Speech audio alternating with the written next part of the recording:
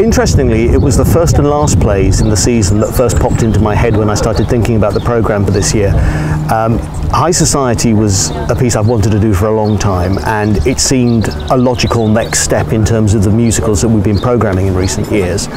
But at the same time, David Gregg's Europe was a play that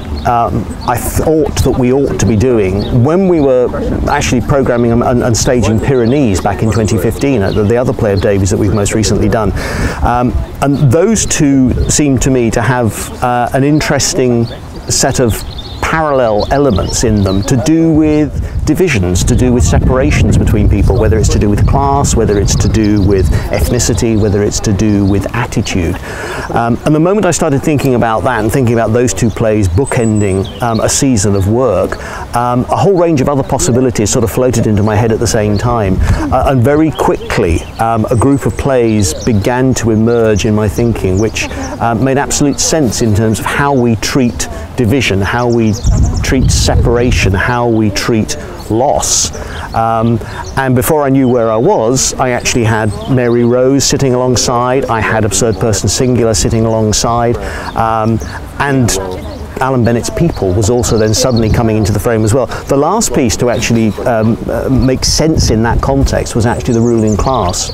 which is a play I've known for many, many years. But it was prompted, I suppose, last of that particular group, simply because I happened to go and see the production in London in 2015, starring James McAvoy, and it occurred to me that actually that was the perfect final partner to all of the other shows in the season. And so we had a range of work that was both from as far ago as Barry's time in 1920 right up to the contemporary in terms of People from 2012, that were all telling stories that connected in that particular way, that were yes funny, yes engaging, yes entertaining, at times provocative and challenging, but all of which had those similar strands in common. And once that thinking began to gel a little more, I could see a way that they could all sit together in the same season, work with the same company of actors, and create something really quite special for the 2017 season.